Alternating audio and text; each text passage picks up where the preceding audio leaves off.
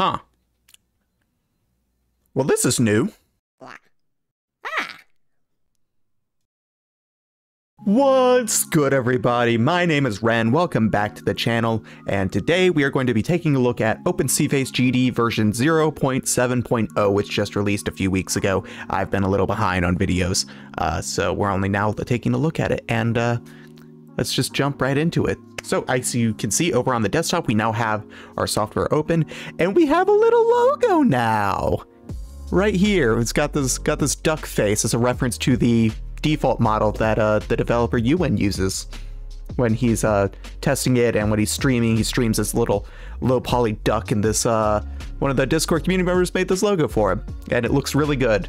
I've tried to design a logo for the eventual rewrite of this software that I am proud to say I came up with the name for, which I don't know if I mentioned it or not. If I have mentioned it, then you already know what it is, but if I haven't, I don't want to spoil the name of it just yet. But my logo was not good.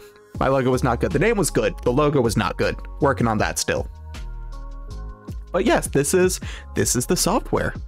It's quite improved a bit. It may not look like it, but that's because it's still got a couple rough patches, but it is nearly finished. So let's go ahead and get into the user interface. Now, I've mentioned in previous videos that the user interface has been rewritten quite a few times in order to try to improve it and try to fix some stuff, and oh, it'd probably help if I clicked it. Yeah, this is the user interface now. This is a much better interface. This is significantly improved. Oops, I'm scrolled over to the side. So yeah, the interface is significantly better. Now, one thing you've probably noticed by now is that the blinking and the lips is it's a little wonky, and that is because Ewan has added interpolation to the mouth movement and the eye movement, but has not added a sensitivity slider. So oops. So I think this can be fixed by changing the frame rate on the tracking. So now we have actually so one thing I will point out before we go over to that is we now have dedicated track and pose little sliders or switches for all the different joints. My cat is currently running around the room like a crazed maniac. Okay. So we have all the different joints and stuff, all the hair joints, all the arm joints and the shoulders and all that stuff. And you no longer have to click one on, click apply, adjust it, turn it off, click apply. You turn on the little pose thing, you adjust it, you turn the pose thing back off. Significantly better. It is a much better system. Now on to the tracking. The tracking is where you could see that we now have interpolation. So we can interpolate the model and stuff. I have it on right now. If I turn it off, it's actually still doing it. This might be broken. But there's an interpolation rate. You can adjust the FPS, so I'm gonna actually double this. So we're gonna double this to 24 and apply. Does that fix anything? Stop. Run. I forgot to actually restart the actual tracker and run. Oh, I have to reset the app. Oh, that's annoying. Okay. Okay. You're not going to close, are you? There we go. Here we are. Okay, let's load my model. Are we good now? Cool. Okay, tracking. We're going to turn this up to 24. I'm going to hit enter, and I'm going to run. There we go. And it's a little bit better. It's not great. But I think once the actual settings for like a sensitivity, linking eyes, eye blinking, etc., will be fixed. Because as it is right now, it's not like to link by blinking. Now it is. Now it's working right. It's a little strange. Again, it's not perfect yet. It's still in early stages. But it's something. It's nice. It is definitely improving. It's improving by leaps and bounds. I'm actually really excited to see where this goes. Also, the presets now work properly. You can have different ones. If you have a certain pose that you make in the model page, you can now save it as a preset, and you can just load it. So like I have this previous one and load. There we are. And let's say I turn on this one. Oh no, wrong one. There we go. That's better. Yeah, now we have different ones. So if I want to load that one, there.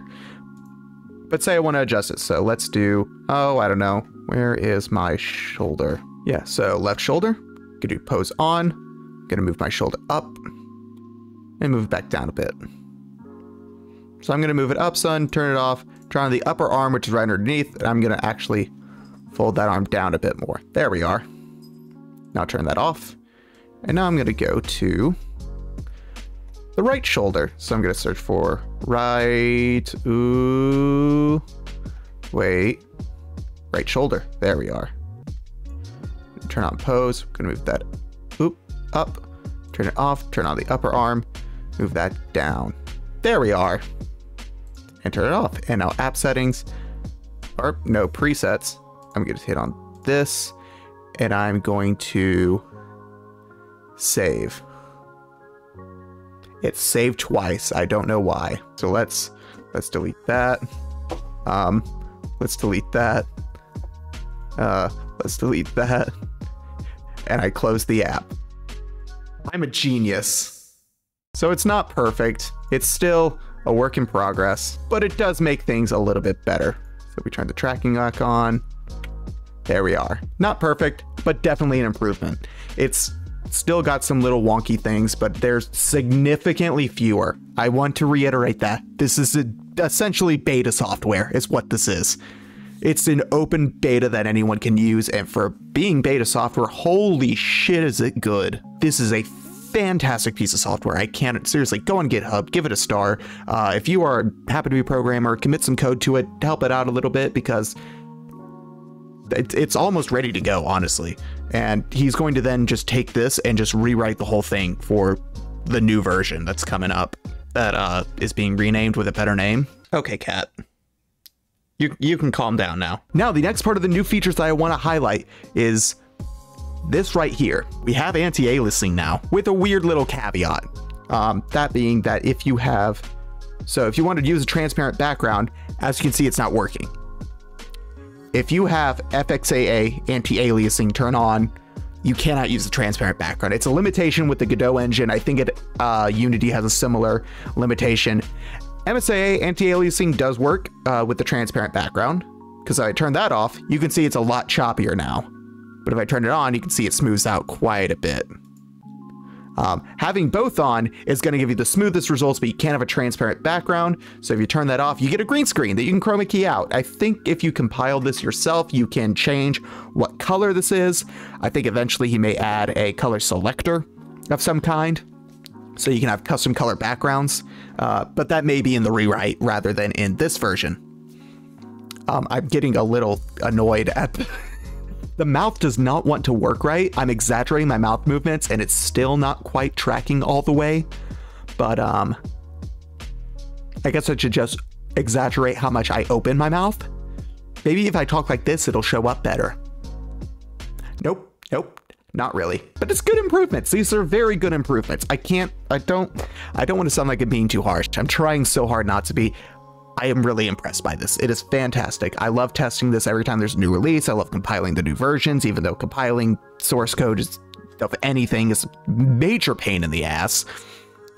I'd still like doing it for this program because I love just seeing how much care and work goes into by one guy with some more stuff that's actually, it's kind of expanded a little bit. Now there are people that are making like pull requests for like features and stuff, so it's actually slowly gathering a community to help build it up more. But up until just recently, it was one guy doing all of this, and that is insanity. But yeah, and we've got anti-aliasing, we've got chroma keying abilities. We're able to now more easily pose the model. Arguably, it can pose better than VSeeFace, or easier than VSeeFace. That may not actually be true. I'll have to double check VSeeFace, but I think it's actually easier to pose your model in this.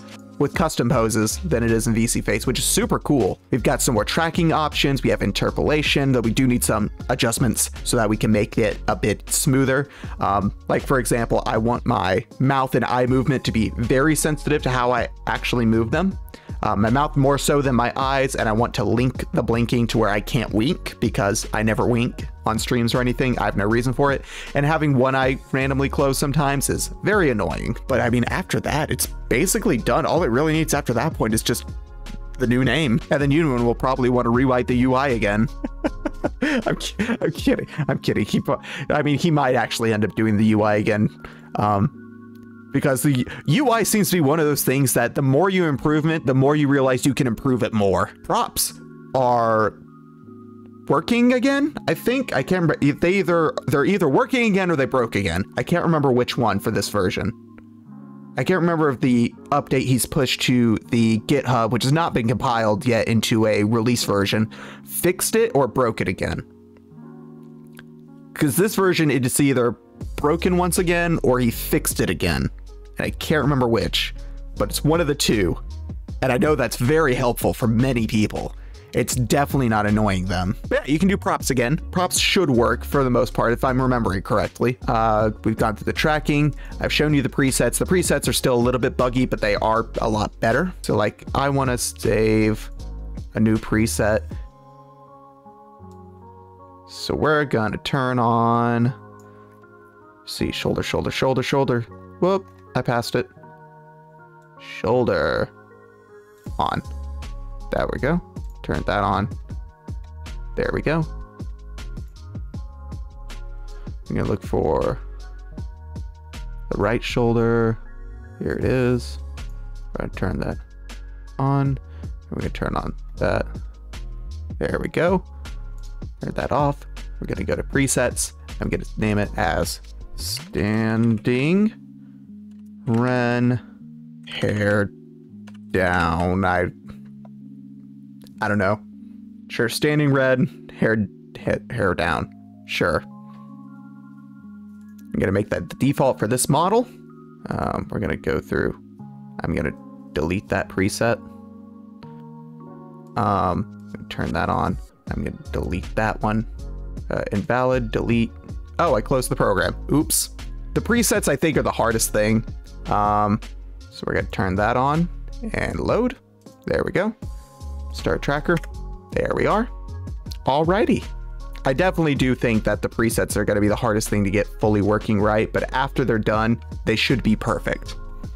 With the amount of time Ewan spends working on this, I think once he finally figures out what keeps making the presets act weird, it will be like, oh, duh, and then it'll fix it, and it will never be a problem again for as long as this program exists. I think it seems like it's one of those things that just like, it's just going to take a little bit of tweaking bit by bit to finally figure it out, and then once he gets it, it's going to be done for good. Or it could be entirely wrong and it just breaks again next update.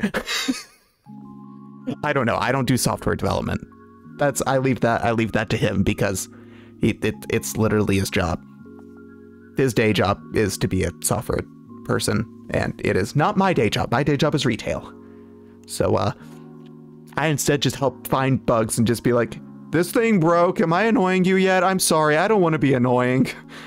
But that's about everything that's new in this. I think the biggest thing is the aliasing for the mouth movement and eye movements, and the or not the aliasing, I mean, yes, the anti-aliasing is one of the newest, biggest things, and the interpolation for the eyes and mouth movement, and just the general menu rewrite and how it's just a lot easier to use, honestly. This is, if you don't already know, I don't think I've ever actually mentioned this in a video. You press tab to hide the UI. That's something I probably should have mentioned at some point. Just, it's tab to hide the UI. That's going to be, I think that's going to call it for this video. It's going to be about it. So we're going to jump back over and yeah. But yeah, that's going to do it for this video. I am hopefully going to be able to use this for full 3D stuff sometime in the near future. Hopefully it gets improved upon. The mouth tracking is definitely something that's not the best at the moment, but I think with the sensitivity slider, that will be fixed very quickly. I think that's a pretty easy fix of just being able to make the mouth movement more sensitive. And same with the eye blinking stuff. But that's going to be about it for this video. I'm sorry this was a little weird. It was a little quick. I am just trying to pump out a video this week, and hopefully I will see you all next week with a little bit more thought put into the video. I'm going to be working on that like almost like the day after I make this one, so I will see you all next time. Thank you all for hanging out and for watching. Peace out.